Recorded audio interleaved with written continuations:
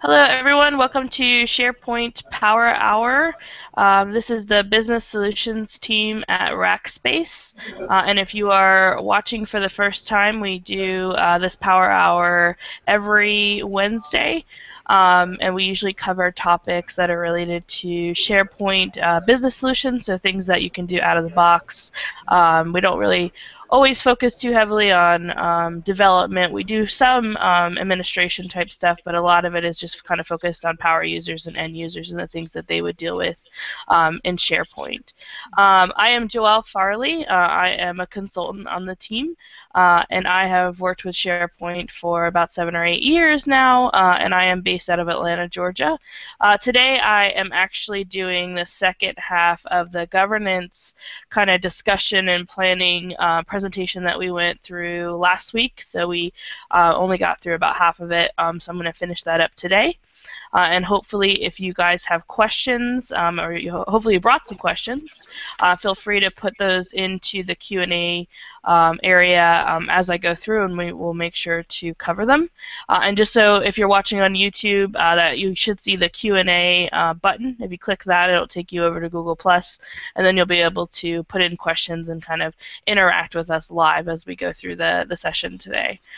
So Laura, as you probably noticed, since I am not Laura, Laura is not joining us today. She's actually teaching our online power user class this week.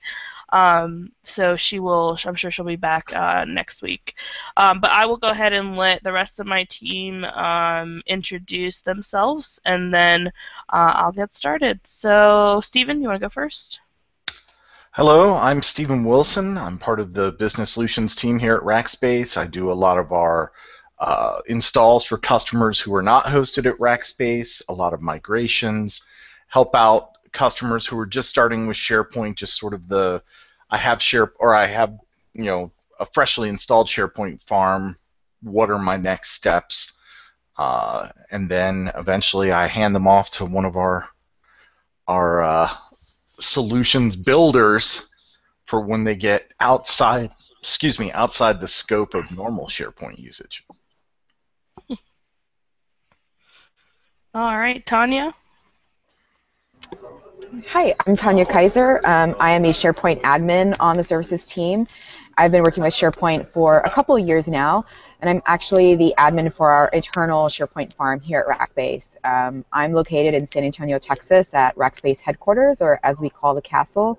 So there's usually some activity behind me, but I deal with common user requests. My users happen to be my fellow Rackers. But everything from, what does this out-of-the-box web part do, to how can I get SharePoint do this? So we run a completely, dedicated farm here at Rackspace, and we use all the out-of-the-box components. So everything that we cover in Power Hour is the sort of stuff that I apply every day. And I am Tavis Level. Am I on mute? No, we can hear you. All right, awesome. I'm a business intelligence developer on the business solutions team at Rackspace, and I deal with a lot of things that relate to reporting, so reporting services, Performance Point, Power Pivot, things like that inside of SharePoint. And I've been doing that, dealing with business intelligence on the Microsoft stack pretty much exclusively since about 2005 or 6. That is all. All right. Awesome. All right, let me go ahead and I am going to share my presentation. I'll kind of do a quick review of what I talked about last week for those that didn't get a chance to attend that yet, and then we'll jump right into the next piece. So just bear with me 1 second.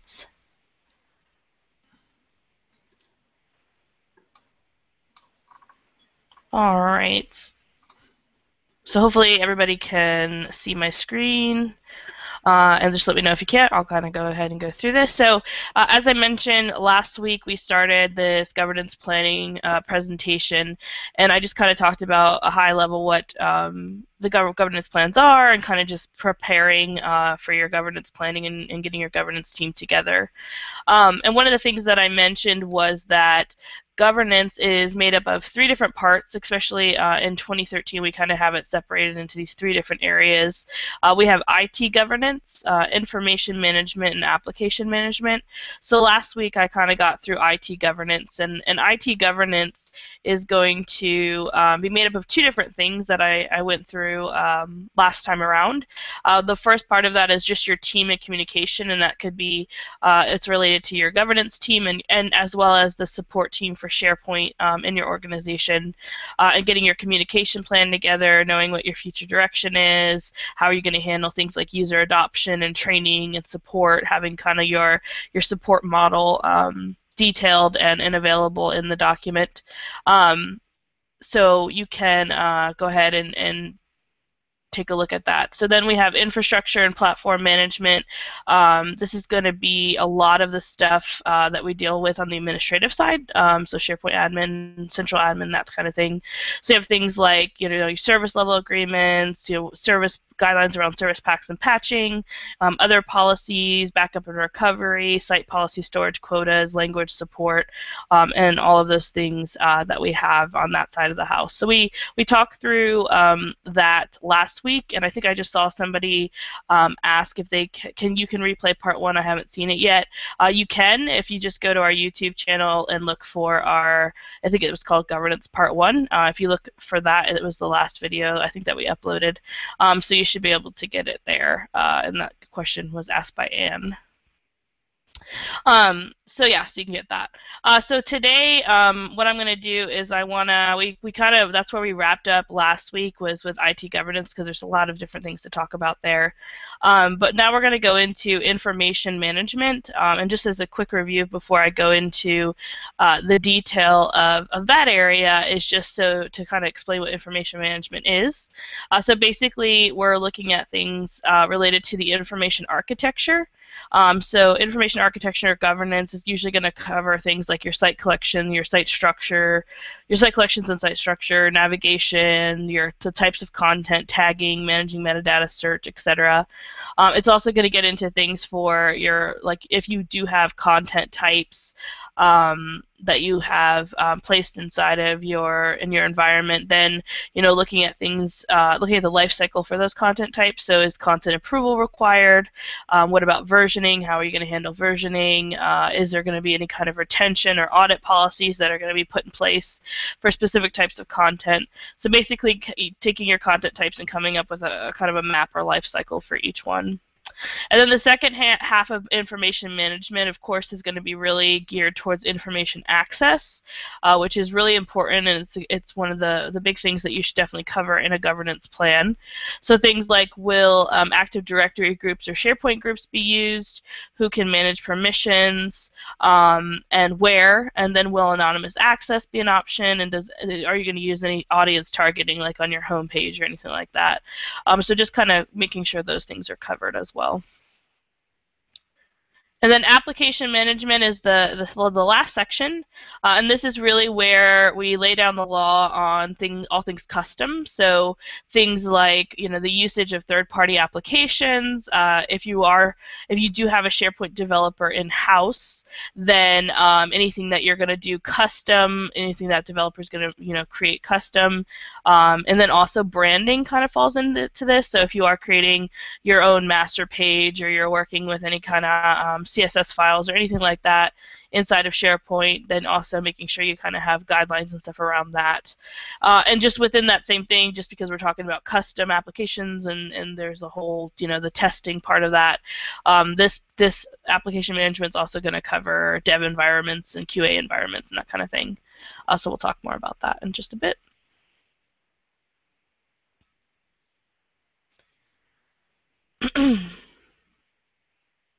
So we left off with IT governance, as I mentioned. So here, each of these slides basically contains the things. Some of the bullet points is what I would look at this as, is these are probably going to be the bullet points in this specific section of your governance plan. So you would have one with your the diagram of your farm, your browser office requirements, backup and recovery, and then under each of those bullet points, you're going to have detail about those topics and what's going on with those in your environment.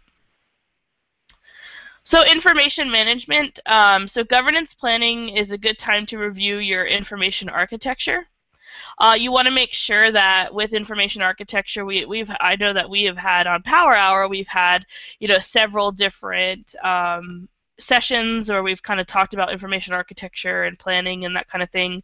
But just kind of at a high level, since we're really focused on governance, I still wanted to talk about it, but just at a high level, your information architecture really should support at least the following three goals. So you want it to be something that can be managed, so you don't want to get so crazy that nobody can actually keep up and follow the architecture. So something that can be manageable. That's manageable. You want to meet the requirements of the organization, so you want to actually make sure that it's useful to your users. So whatever, if you're deciding to do something custom with search, or you're deciding to use certain kinds of content types or tagging, you just want to make sure that it actually meets the requirements, and then also that it increases effectiveness. So sometimes, which is probably the rare problem, because most of the time we just have people not really using things like content types or metadata. They tend to just rely on folders. But sometimes, occasionally, we do have situations where people will overuse things that they don't really need to. So maybe they'll make everything a content type that really doesn't need to be, or they'll make search really complicated. They'll add a bunch of refiners that they don't really need, or they just kind of overdo it. So you just want to make sure that anything that you're planning in your information architecture is actually going to increase the effectiveness of the system and your users, and not just use features just to use features. So make sure that it actually makes sense. So those are kind of the three high-level main goals that we have when we're dealing with information architecture. And it's something to keep in mind when you're kind of outlining your IA and talking about it in your governance plan. So some additional questions to consider when planning information architecture from a governance perspective is, and we'll talk through each of these. So how will the site or solution be structured and divided into a set of site collections and sites? So that's probably one of the big things that you want to think about is, are you going to have multiple web applications? Are you going to have site collections underneath those web apps, and how many? Are you going to want things in separate content databases because they may need to be moved off or changed over at some point? So you want to think of things like that, and just make sure that as you determine how those things are going to be divided up, that it makes sense. Also, how will data be presented? So are you going to create, are you going to have a home page? How are things going to be presented to the users? Are you going to, train power users on how to add web parts to pages and sites so that things look really nice and are easy to use for end users? And that kind of thing. How will site users navigate? So one of the big things that we typically cover while we're planning is we're going to cover the navigation. So if you're dealing with an intranet situation, you really want to think about, what does your top-level navigation need to show? And also, are you going to have everything listed in your navigation? Are you going to point them more to use search? Are you going to kind of feature search more heavily, the search bar more heavily, or are you going to really just have the tabs running across the top that they can have, that they have drop-down menus to get to stuff? So just thinking through that. How will search be configured and optimized? Are you going to crawl things outside of SharePoint? Are you going to set up custom refiners, that kind of thing? How can you organize content so that search returns useful results? That's really key, especially in 2013. Just making sure that, I think in my experience, search has kind of taken such a back seat to everything else with information architecture when we were planning things for 2007 or 2010. Like, you would talk about search, but it was just like, it was kind of like its own thing. You were like, oh, well, yeah, there's search. It doesn't really work that great, but we need to make sure that it's, available. But really, in 2013, you really have to keep search in mind when you are doing a lot of this planning, because it's become so powerful and so prevalent in a lot of the features that we have in 2013. So definitely keep that in mind. And then Anne just commented and said, "Have you checked for gremlins?" I should definitely add that, because that's something that we should look out for when we're doing information architecture planning. So that's a good one. Thanks, Anne. So some other stuff, what types of content will live on sites, so that kind of goes up to, how it's divided up. How will it be tagged and how will metadata be managed? That's really important. Does any of the content on the sites have unique security needs? So identifying your content, if any of your content types or the list or libraries that you're creating have unique security needs. What is the authoritative source for terms? So one of the things that I usually highly recommend is using the term store for managed metadata in conjunction with just creating site columns and regular columns. And so what you want to do as a part of your governance plan is decide, how are you going to split up terms in the term store? Are you going to have different groups that you add terms into? And then who is going to be responsible for those? Typically, one of the best solutions I've seen is if you're dealing with an intranet situation, is to create groups for each of your business units or departments. So you may have a group for HR terms, a group for IT terms, a group for finance terms, etc. And then you can let the power user or site admin from that area manage the terms in that term set. And then that way, not everything has to filter through IT. They can go in there and make changes and corrections and stuff like that as they need to. If I can hop in on that one real Sure. quick. I get that question a lot from people who are just starting out. And the thing I always recommend, because they're like, well, should we use an Active Directory group or should we use a SharePoint group? If you have Active Directory groups that already exist for another purpose, for example, like you've got an Active Directory group for all your HR people, and every time someone is hired, they automatically get put in that group, and every time someone leaves the company, they get taken out, or every time they leave that department, they get taken out. If those are already maintained and they already exist, that's when you would maybe use them for SharePoint, but you just wouldn't normally create an ad hoc AD group just to use in SharePoint. If It's just for SharePoint, use a SharePoint group. And kind of piggybacking off of that comment, I mean, this is, other stuff going to governance in your architecture. You want to make sure that, your SharePoint environment and your Active Directory environment are on the same domain, because if you do plan to use Active Directory groups within SharePoint, you may have some issues where you have to extend trust between those domains. So just goes to the larger, have some of this stuff thought out ahead of time. Make sure that your SharePoint team is communicating with your Active Directory team and your Exchange team, and everybody's kind of on the same page. Yep, exactly. All right. How will information be targeted at specific audiences? Are you going to use audience targeting, and what does that mean? Where are you going to use it? Also keeping in mind that that audience does not equal security, and just kind of having guidelines around that. Do you need to have language or product-specific versions of your sites? So that's something also to identify early on. And then who will write content for the site and what method will be used to publish it. So thinking about your power users, what does it take if you want to be a power user? What process do you have to go through to become a power user? What training is required for that? And then once you have that access, what are the things that you can actually do on the site? Sometimes we have, power users are the ones that will manage the security on a specific site that they have access to do so. Other times we'll have situations where there's a site admin and then they can manage security, and then the power user is the one that's actually kind of managing the content, so there's a separation there. It really just depends on what works best for your organization, but it's something that you definitely want to have thought out before you release SharePoint to everyone.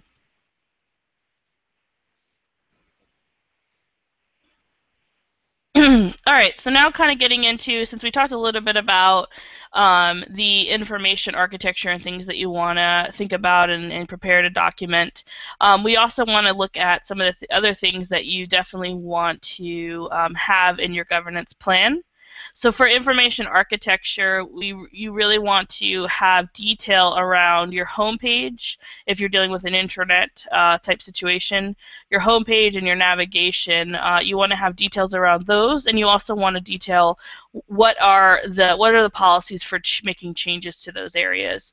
So who manages the homepage, who manages the navigation, and then if a change needs to be made, what is the process for getting that change made?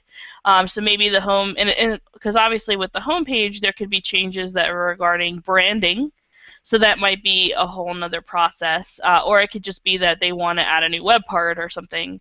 So you want to just make sure that there's ownership there. So maybe your HR department's going to own the homepage, or IT is going to own the homepage, and then when changes need to be made, they're made through a ticket or something like that, or requested through a ticket. Just having that policy kind of documented is really important, especially for those areas. The homepage and navigation are really important because they're typically the things that if you're dealing with an intranet, they're the things that all your end users are going to look at. So that's important there. Managed metadata, we talked about this a little bit. So the term store, making sure that you identify what groups are going to be in the term store, and then saying who will own those groups. As I mentioned before, one of the things that I typically go with is like an HR group, an IT group, a finance group, basically a group for every business unit or department that makes sense, because obviously you may not have to add every single one. They may not have their own terms. They may just point to existing terms. But you definitely want to have that out there and then assign ownership so that it doesn't always have to come back through IT. And then the content type hub. So we talked in the last slide, I mentioned kind of having an idea of how you're going to split up your site collections and if you're going to have different web apps and that kind of thing. The content type hub, what that is a tool. You can basically create a site collection in SharePoint, and you can make it a content type hub. What that means is that you can then create all your content types and manage all your content types from that site collection. And then you can have all of your other site collections basically inherit from that.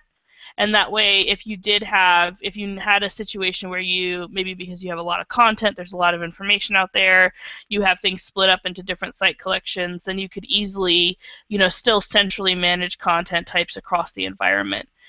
So you want to think through if a content type hub is necessary for what you have. If you're only dealing with one site collection, then it's probably not. But if you see that you're going to have multiple site collections, or you see that there's going to be a lot of growth, then you may want to go ahead and implement that, and then also come up with, who's going to have permission to that area and who's going to be able to manage those content types. And if you do have content types in your content type hub, maybe that's just the high-level stuff that everybody uses, and then you're going to allow your site admins on the subsites and things like that in your site collections to manage their own content types on their level. So just kind of thinking through that is pretty important. With search, so the things to think about here, your refiners. So what I mean by refiners is right now out of the box, if I go in and I type a search in my 2013 site, then I can see things like on the left-hand side, I'll see refiners for things like the type of document or type of file it is. I'll see the author refiner, and then I can see like a modified date refiner. A lot of times those are helpful, sure, but usually because of how easy it is to add new refiners in 2013, there's probably going to be some customization there. Maybe you want to add a refiner for department because you're going to be, auto-tagging documents with what department they belong to, or just anything like that. So you want to have your own refiners, making sure you document that, and then who owns it. Result sources. This is result sources are the things that you would be crawling besides just regular SharePoint stuff. So you're obviously going to have inside of SharePoint, you'll have things like videos and conversations and pictures and these different things that kind of get crawled and indexed separately from each other. But then what you may want to do is maybe you have a file share that you're not migrating to SharePoint, or you have another application outside of SharePoint that you want SharePoint to crawl and look at content from. So that way your users can really truly get the enterprise search experience from SharePoint. So making sure that with those things, you detail, who's going to own them and what the process will be if something breaks, or if there's a new one that needs to be added, just kind of having that detail. And then reporting, there are search reports that are available now. One of the things I recommend, and I mentioned this in the last session, is to run all of the search reports that you have, especially when your governance team is first starting to meet, and you're first starting to kind of roll out a new SharePoint site or environment. To run those search reports to see, what are people looking for? Are they getting any abandoned queries, meaning they search for something, it doesn't give them any results, so they don't click on anything? Looking at that kind of stuff and seeing what tweaks may need to be made. And then versioning and approval. So versioning should be self-explanatory for most people. You just want to, if you're going to have versioning, if you're going to set any policies on versioning across the board, or are you going to do that on each content type level, or are you going to let the site admin power user type person kind of decide on that? So just having that detailed. And then same with approval. So what areas of content are going to require approval? So maybe like the home page, if somebody makes a change to, let's say if you have a page off the home page that shows like the CEO blog, or it's it has like about the senior leadership team or something. It's just like an informational page. If a change needs to be made to that, you might want to put in an approval process so that somebody makes the change and then somebody else basically approves it and then lets it go live. So that might be an example, and just want to have the details about that. And then I have this little image here, and I pulled it from that 2013 governance poster that I mentioned that I'll be linking at the end of the session today. So basically, it talks about using metadata to enable search and comparisons, managing versions and records, catalog and store information properly, design navigation to help users find important information, integrate information architecture with search, and define publishing strategy. So those are the 6 areas that your governance plan for your IA should focus on or take a look at.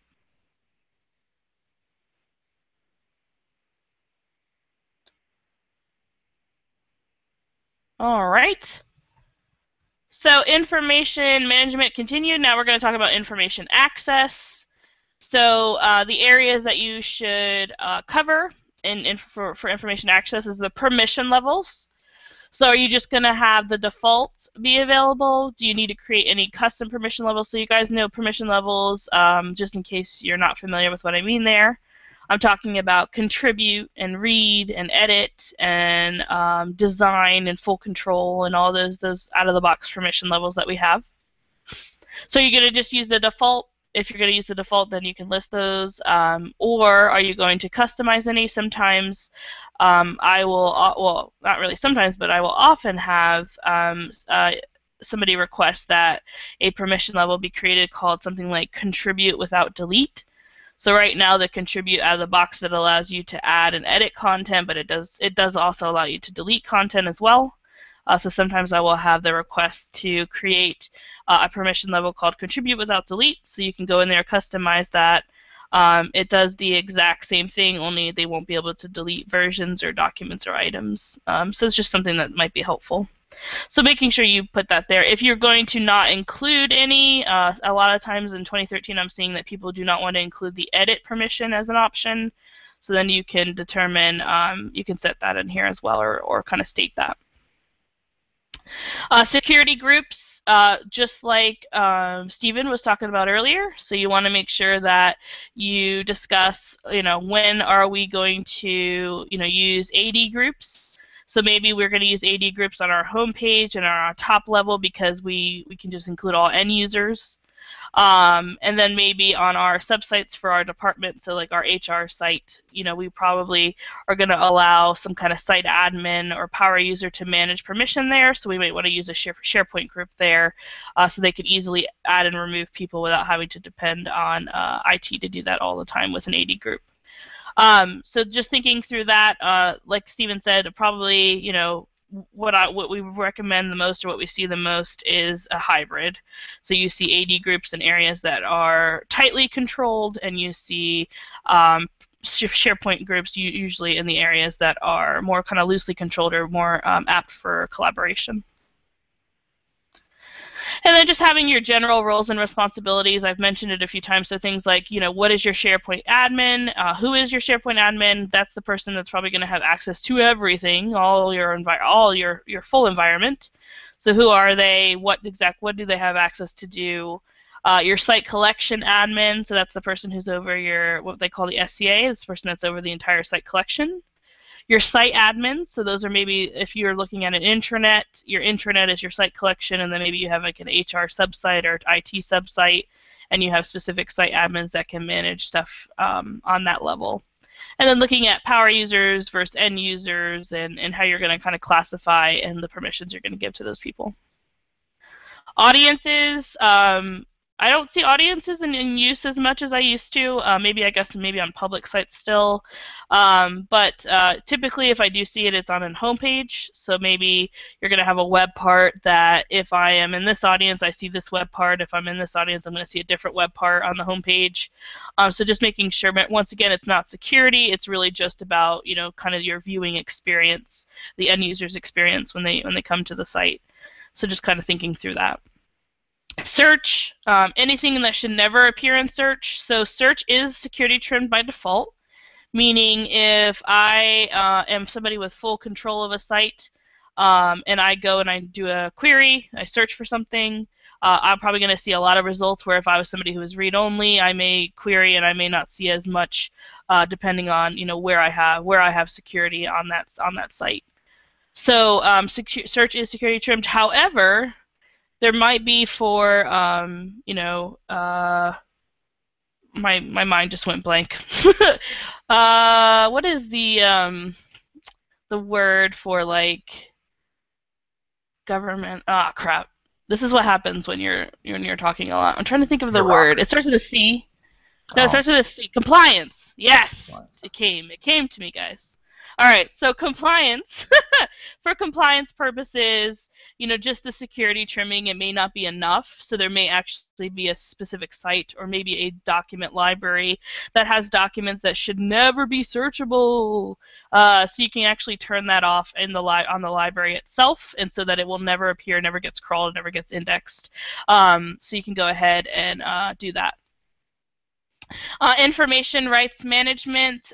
So if you are going to do things or information rights management, I have a link there, and I'll put that into our little link sharing tool. But information rights management, it can be a pain in the butt to put into place. Basically, what that is where if I open a document, even if I have read-only right now, if I open a document, I could download that document, I could screenshot it, I could copy and paste from it. Information rights management is a feature that you can enable and get put into place within your environment so that a user cannot screenshot, they cannot copy and paste. They can't do anything with the document besides just open it and view it inside the browser, inside their application, but they won't be able to actually do anything outside of that. And Stephen, do you know anything? Do you have any other? I'm sure you probably have heard information rights management more than I have as a business user person, but do you have any kind of... The information rights management stuff, it has to tie to information rights management that's installed in AD, so it takes a little more than just SharePoint to get it rolling. Right. A lot of our customers are interested in it initially, but the thing to remember about information rights management in SharePoint and pretty much any business environment is that it's like a bulletproof vest. It's not really bulletproof. It's bullet resistant. So if you're looking for a way to absolutely be able to lock down things, the IRM is not going to be your way to go.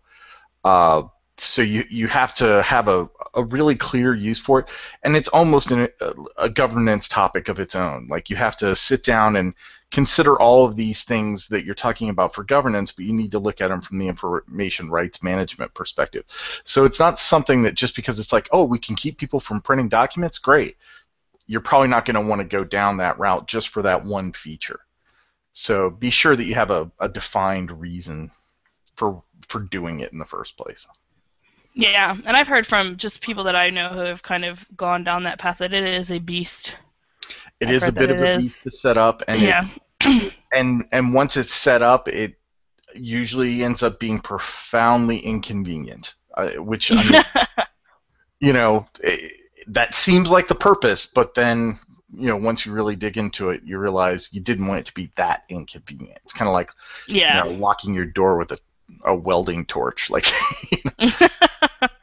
Like it does the job, but not exactly the best scenario. Yeah. Exactly.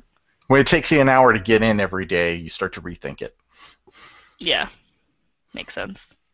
All right, thanks. And then I did put in from that governance poster, there's a little image here, and it talks about how do I structure permission in a site, how do I target content to a specific audience, should I use IRM to protect content, how do I make this content accessible to external users. So another piece of this is if you are going to have an extranet or you're dealing with a public site, then there's more considerations to be made there.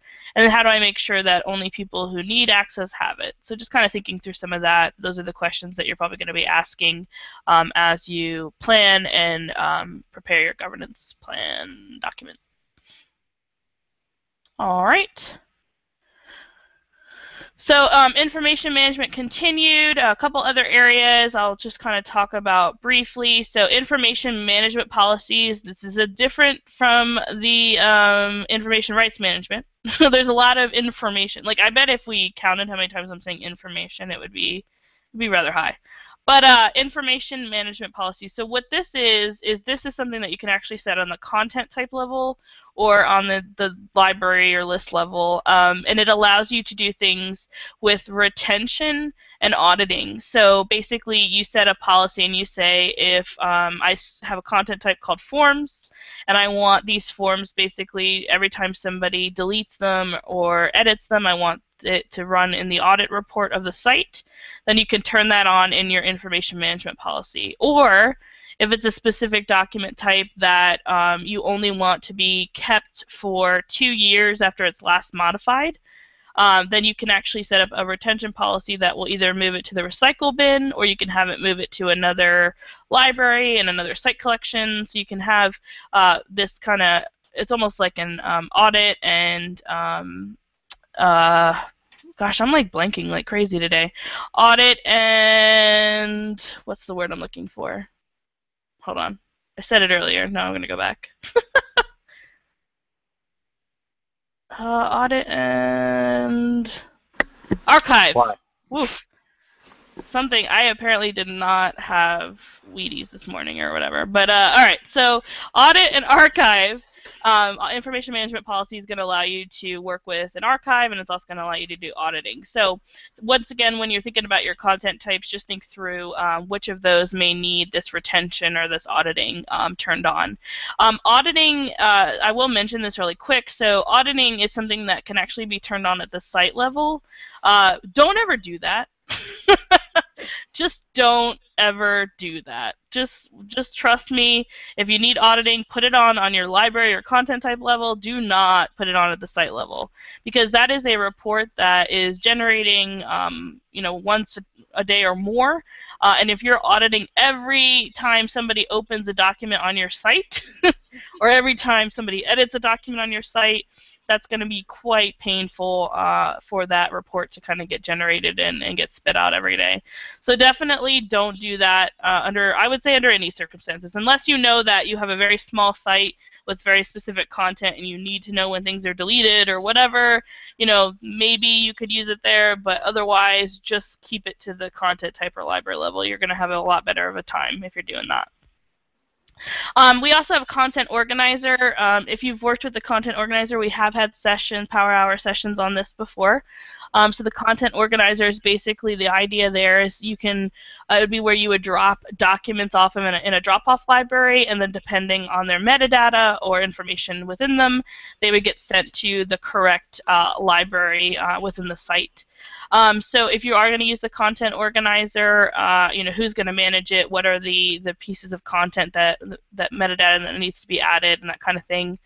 And then govern your content by using tools for content management. So this is kind of goes into some of these things I mentioned above. So use workflows and approvals for document signers and site pages. Use approval for published websites to control pages. Version history, we talked about that. content types with auditing and expiration for document libraries to manage document lifecycle, managing libraries using the content organizer, and then site policies to manage site collection lifecycle. So just thinking of, if you know that you have a library where there's thousands of documents, new documents added in every year, then definitely come up with some kind of archive process for that. Don't just put it out there and think that everything's going to be just fine in a couple of years.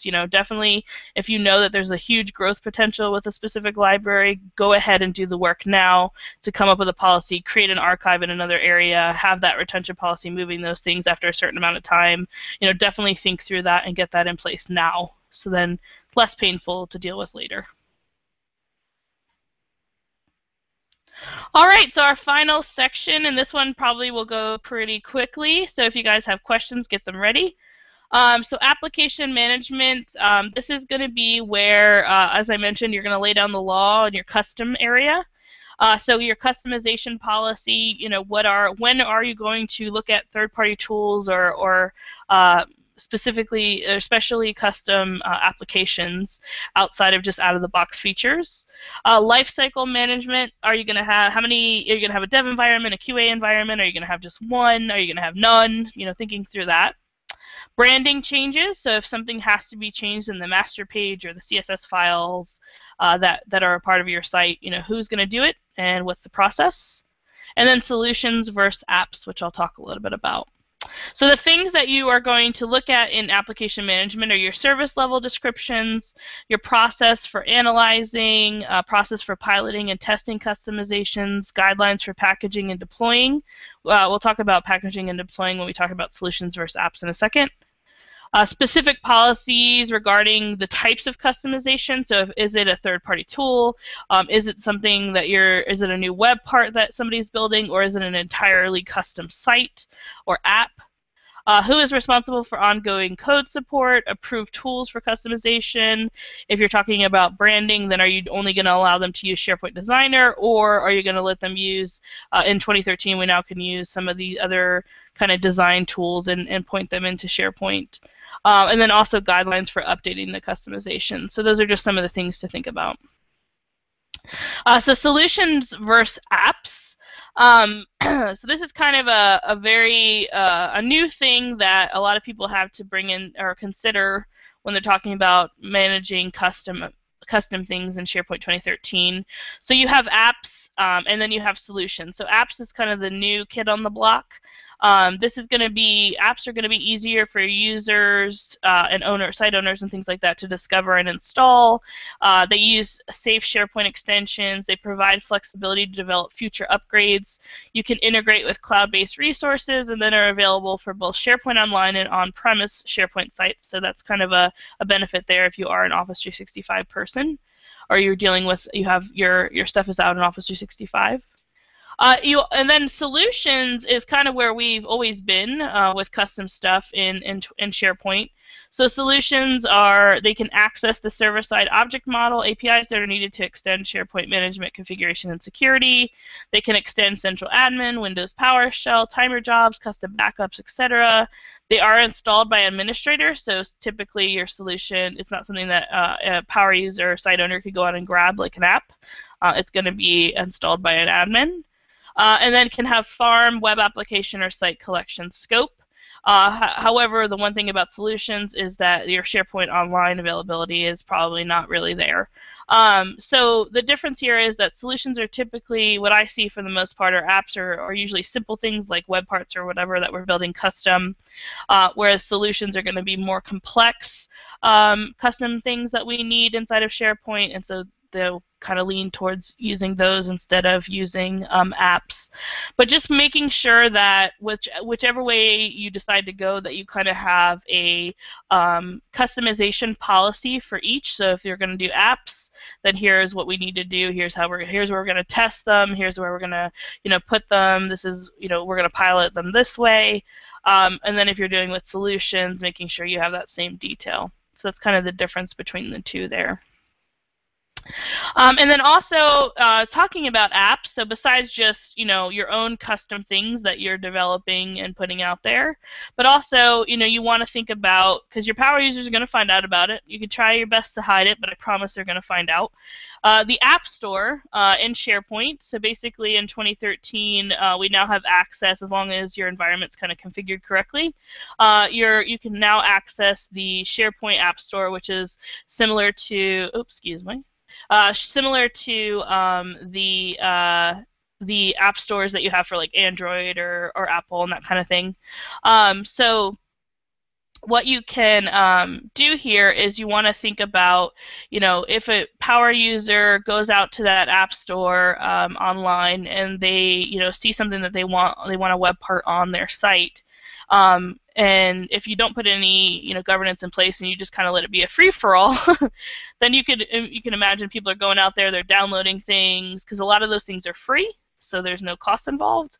So they may go out there, they're downloading all kinds of apps and that kind of thing. A lot of people will laugh at me because, let me see if I can pull this up really quick, just kind of as a funny thing. Bear with me just a second. Because I have an Office 365 site that is kind of my personal site that I use just to kind of mess with, test stuff out in Office 365 and work with it a little bit. So I want to show you guys something really fast. And of course, my site's going to take forever to load. I'm already a little scared. You're scared? While you're loading that up, we have a question. Ann Loveless says she can't watch episode 82. I don't know why, Ann. I went out to YouTube after I saw your question and I loaded it up and it seemed to work just fine. So I don't know if you're having a problem with YouTube itself, but the video seems to work. I've tried it in 2 browsers so far and it fires right up. So I wish I had more for you, but... Yeah, we could put a link to it too. I can put that out there. All right, so my point of this is really kind of silly. It took me this time just to show this, but I thought it was funny. I went a little app crazy when I got my Office 365 site. So I was just like, all the apps, download them all. And as you can see, even things like cheeseburgers was something that I could download into my SharePoint site. So if, as you may imagine, if it's not governed and controlled, things could get out of hand like they did in Joelle's Office 365 site. So with that said, what you want to do there is, while the governance team needs to think about, whether users can purchase or download apps from the App Store, and if they can, what level of user can do that. If there is a way when you're setting up the kind of the App Store thing, you can actually put in, if there's an approval needed. So basically, I could, as a power user, I might be able to go out there and click download, but then it's going to tell me that it requires approval, and a notification would be sent to whoever is the person that's kind of set to approve that, and then they could deem whether or not that app gets added. So my recommendation would be to let users click add so that they can actually add them, but they won't get added to the site until somebody has time to review it. And then the governance team, maybe they want to test it, and then you can actually, if it's something that is worthwhile, you can, maybe send out some kind of communication to your users and let them know that it's available now. So really just kind of making that more efficient. Make specific apps for the app catalog. Make specific apps for SharePoint available to your users by adding them to the app catalog. So that would be what you do once you determine that something looks good. App requests. This is what I said. Configure app requests to control which apps are purchased and how many licenses are available. And then monitor specific apps in SharePoint 2013 to check for errors and to track usage. And then in the SharePoint store, it does give a lot of information. You can see reviews and that kind of stuff, just to kind of determine how good the app is and that kind of thing. All right, so that is the end of what I was going to talk about for right now, and I'm going to go ahead. Let me click on this for you. This is the poster I kept mentioning. So this is a link that I'll stick in our link area. This is the What is Governance poster. So if I open the PDF version of this, and it's rather large. So I'll let that download for a second.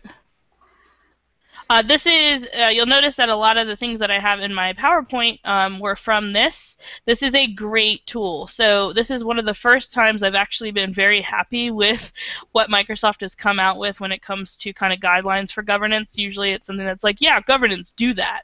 And that's usually the most we get. But this was actually really helpful. It is very large, as you can see, but you can kind of zoom into it. There's also the tool that allows you to kind of work with these posters that you can download from Microsoft. But here you can kind of see the details of IT governance, and then information management, and then application management. So if you just listen to my whole spiel and you don't remember anything, then you can definitely come and get this poster, and it will walk you through a lot of the stuff that I talked about. And I'll stick that link out there so that you can get to it. Do you guys have any questions, or do you guys have anything else you want to talk about while we're kind of waiting for people to get caught up in that are viewing? I'm going to try to figure out how to use this showcase thing.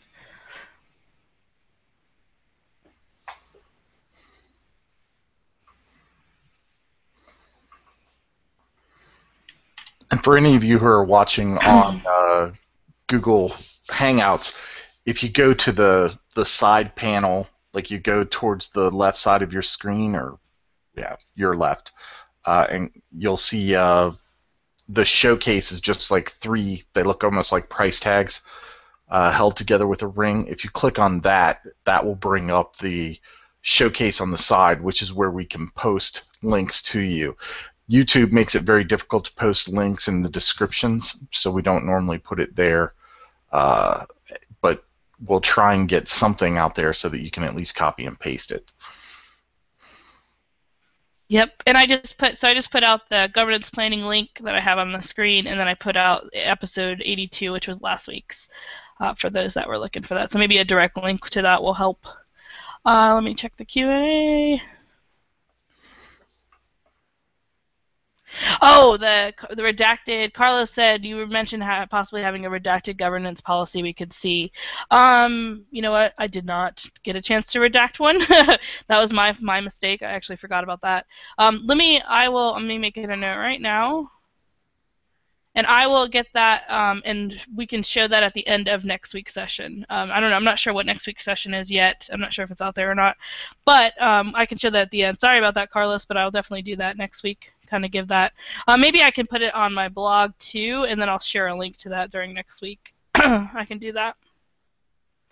At least give you kind of a table of contents and some general information.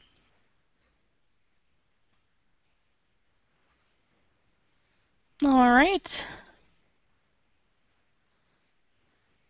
So give it another second. I have an article.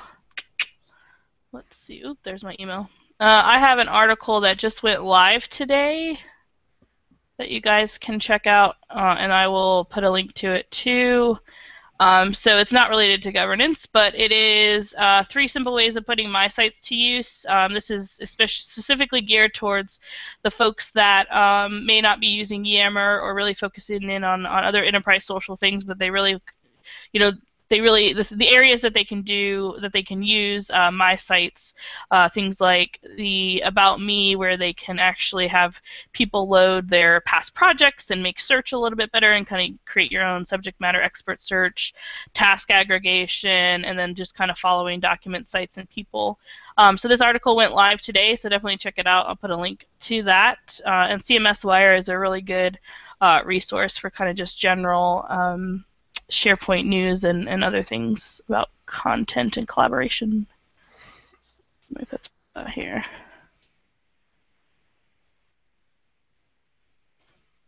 All right, anything you guys, any news, training, any upcoming training, Tavis, or anything like that?